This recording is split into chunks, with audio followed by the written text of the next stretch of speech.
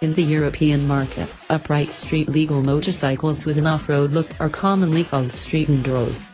Although we at Cycle World typically don't use that term, it does make some sense. It categorizes this increasingly popular type of motorcycle as a street bike first, then as a machine that can also be ridden in the dirt, albeit sometimes only minimally. It's also a term that applies perfectly to the current Aprilia Caponord, which made its debut in 2013 with upright ergonomics and an adverb look but street-friendly 17-inch cast wheels front and rear.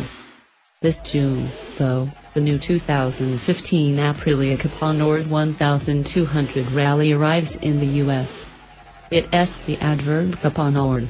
As such, it's fitted with tubeless wire-spoked wheels, 17-inch rear, 19-inch front, in widths suitable for dirt-oriented tires, and abundant standard adventure hardware that includes tubular crash guards, large 33-liter side cases, an engine skid plate, auxiliary LED lights, and a taller manually adjustable windscreen.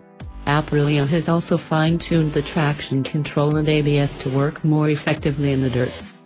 I recently rode this new Caponord 1200 Rally at the Bike's Global Press Introduction, on Sardinia.